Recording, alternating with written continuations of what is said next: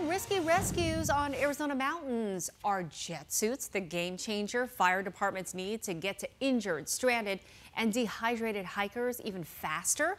Well, tests are underway on one of them with hopes that paramedics can use them. And Team 12's Nyela Charles shows us if we'll see that high-flying technology here.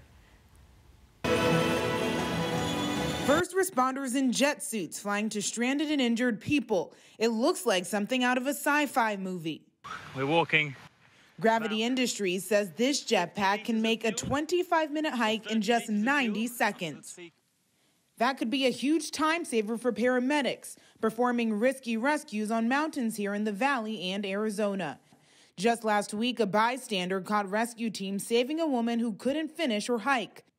The Mesa Fire Department says sites like these are all too common. We'll see that in a lot of our urban areas, especially around South Mountain, Camelback Mountain, where there are individuals who may be less prepared when they go out for a hike. Right now in the United Kingdom, an ambulance service is figuring out if jetpacks will make for more efficient mountain saves. In this test run, the tester is flying over a mountain range more than 2,500 feet high.